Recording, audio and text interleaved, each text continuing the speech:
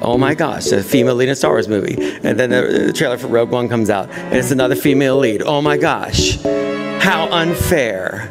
We've had probably like 2 million straight film cinematic roles where men have been leads, and now we've done 2 in a row that are women. Well, too bad. Oh well.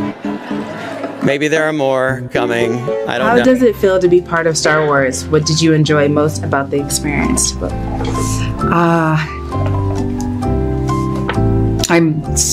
God. Star Wars is very like patriarchal, so it was kind of cool to have like this sort of woman-centered figure. People have told me that it's the gayest Star Wars, and I'm frankly into it. My dad, and then Bob Iger's all like, no, what's going on with my stars? No, Man, it is actually annoying having to come out with videos like this because, one, as you can see, I am not someone who is making extreme profit off my channel for raw dogging Star Wars, and two, I'm someone who, I don't want to say holds out hope for a better product because that is no longer the case. It's more of a mindset that I don't enjoy that Star Wars as a whole is a franchise that finds themselves in the gutter as deep as they are. And while obviously it's their own fault and people like Kathleen paved their own path of dumbassery when it comes to this IP, so I don't have to reiterate all of the terrible choices she's made for this brand. Just simply speaking from an audience member's POV that genuinely wants the show to surprise me in some way, shape, or form, it is so dumb and extremely disappointing because I simply can't believe that Disney Star Wars is really back at it again with the Toontown releases again.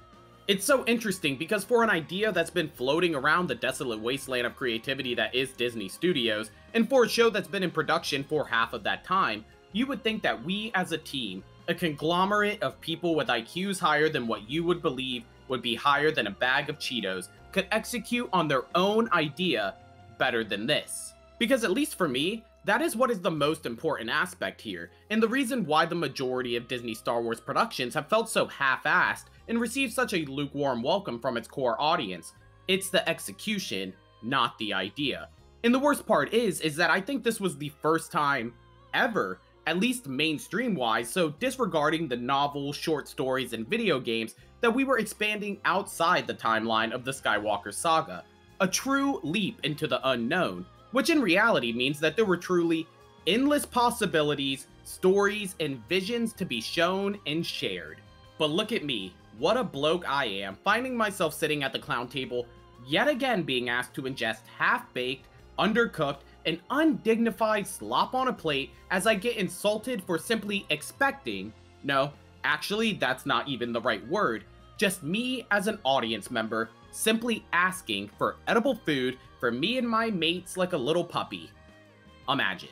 Which is unfortunate because the premise for the show as a whole isn't even that bad, and while certain spoilers have allegedly been released for episode 3 that has some of the fandom feeling a certain way, again, as mentioned before, it's more of the execution for me, not the idea on paper, so I will judge that when I see it all play out.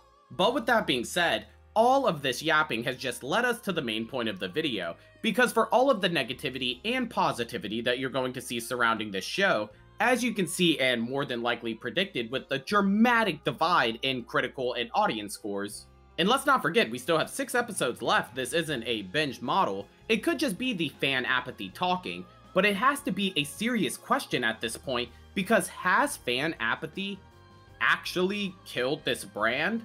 Because let me tell you, I've really been sitting here thinking about how I'm not even quite sure who this show was even made for or who they're trying to appeal to. And I thought about that when I was asking my parents if they were going to watch the show. The most casual of upper 40, young 50-year-old homies who hit wineries and Dave Matthews concerts. And let me tell you, my mom didn't even know what I was talking about, and you can tell there was not a soul molecule in my pop's body that was interested in what my head ass was yapping on about. But the problem is that wasn't always the case. I'm not going to give you guys an autobiography about my parents and the amount of Star Wars consumption they've managed to intake in their lives, but in order to really tie the whole point together with the cliff notes, it's been a pick your battle type of mentality after I would say The Mandalorian Season 2, so you can manage your own timeline there.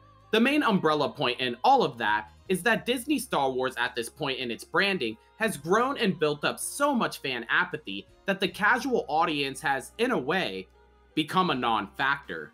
And with the first episode watch time and numbers as a whole further pushing my narrative, while at the same time adding additional questions like if this show was not made for casuals, then it would be fair to assume that you would think the show would be made for its core audience. But that doesn't really seem to be the case either, seeing the audience reactions, as well as the press releases and seemingly active attempts to distance themselves from the quote-unquote toxic side of the Star Wars fandom, aka the core audience. So if the show was not made for the core audience and it was not made for the casuals, then what the fuck are we doing as a studio? From an audience's POV, it just seems like yet again, we have wasted valuable resources, time, and money on a product and people working on that product that lack the talent, intelligence, creativity, self-awareness, and pedigree to even be mentioning a brand such as Star Wars and adding it to their resumes.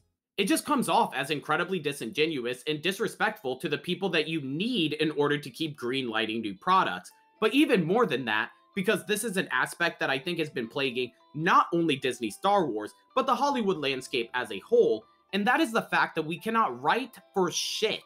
Not intelligent characters, an engaging narrative, an interesting world, or even immersive stakes or tense situations.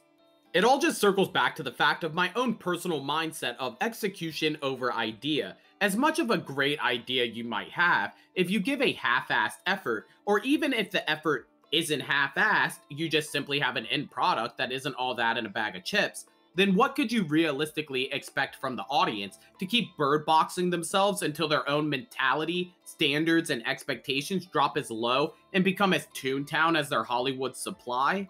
No, you wouldn't do that. That sounds insane, because in my eyes, that is not the way to go about your audience-to-studio relationship, and why I continue to reiterate that Disney Star Wars is by far the biggest brand in the deepest of sunken places, even when compared to their other top dogs such as the MCU or even the DCU.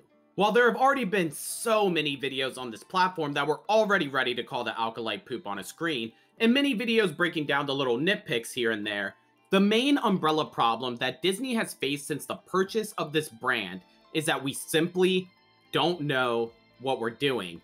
We don't have the qualified people to write the scripts, we don't have the qualified people to enact competent choreography, we don't hire qualified people to write engaging or unique characters, we don't hire qualified enough people to entrust this brand to and to respect the groundwork that came before, we don't hire anyone that helps contribute to the cause or the narrative that Star Wars or the people involved is a brand that cares about its audience.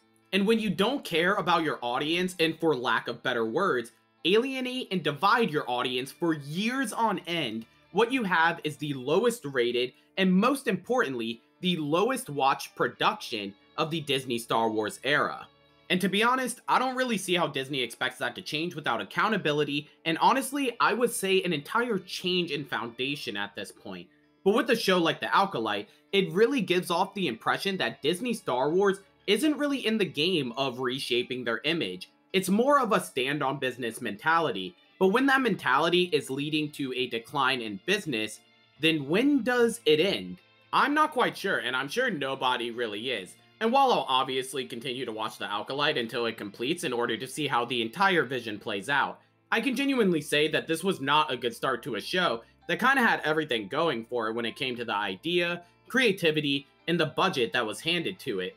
And while this was definitely a more generalized video of me discussing the Star Wars brand and the direction it has and seemingly looks like it will continue to go in, I don't want to say that this will be my last Acolyte video before the finale, but if it is, well, I guess I'll see you in the finale.